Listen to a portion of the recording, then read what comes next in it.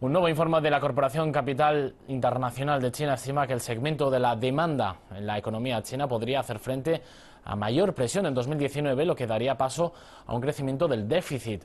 Dicha entidad pronostica además que el déficit presupuestario se incrementará al 3% en 2019 frente al 2,6% de este año. Entre tanto, el coeficiente de déficit real crecería al 4%. La corporación también prevé más medidas gubernamentales para aliviar la carga sobre los contribuyentes, así como para impulsar el consumo y estabilizar el crecimiento económico. Dichas acciones estarían en sintonía con los mensajes enviados por la recién concluida Conferencia Central de Trabajo Económico. El informe además señala que los ingresos fiscales de los gobiernos central y locales podrían descender significativamente en 2019.